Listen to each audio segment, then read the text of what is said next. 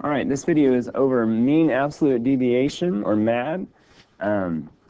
This goes along with our notes page. So what is MAD mean? Well, mean is an average. Absolute means positive, like absolute value. So absolute value of 3 is 3.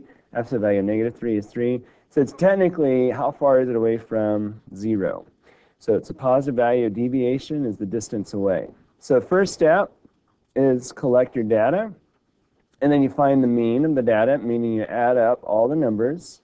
So in our data table, we're going to add up 30, 25, 40, 20, and 15. And then we're going to divide it by 5 because there's 5 numbers. And then we get 26 is our mean. Okay, so the mean of this data is 26. And then we're going to find the deviation, or the distance away from the mean. Okay, and since 26 is 30 is 4 above 26, we put plus 4.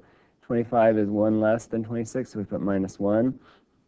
And so on. We have 14 away, we have 6 away, 11 away.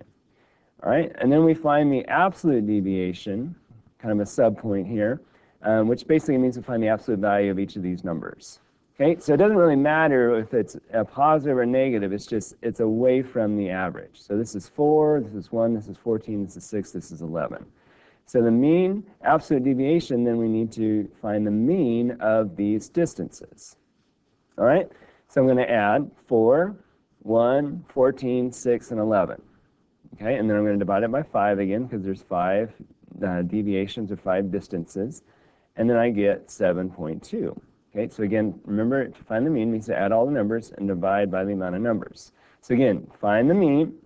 After you have your data, find the mean, and then find the deviation and the distance away, and then you find the average of that.